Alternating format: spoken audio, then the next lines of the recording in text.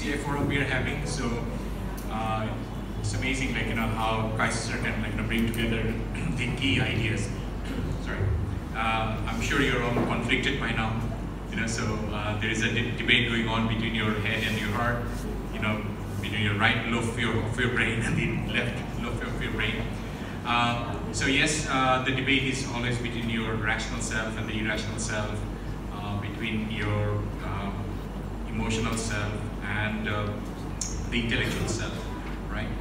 But in literature, we mostly talk about internal conflict and external conflict, right? But when we have heard Shudeep making his presentation, then we had Professor Shahab, so they gave a different perspective.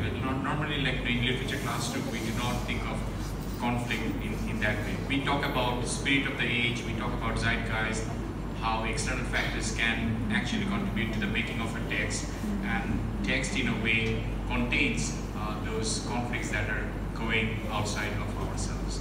So I'm sure you had enough opportunity during this term to reflect on these issues, and especially at a time when we have the war drums of the Third World War, banging in the Balkan regions, in the shores of the Aegean Sea and Black Sea, So it's interesting, there was a question that Shahab put forward, and he asked, "Are you afraid of the pandemic?"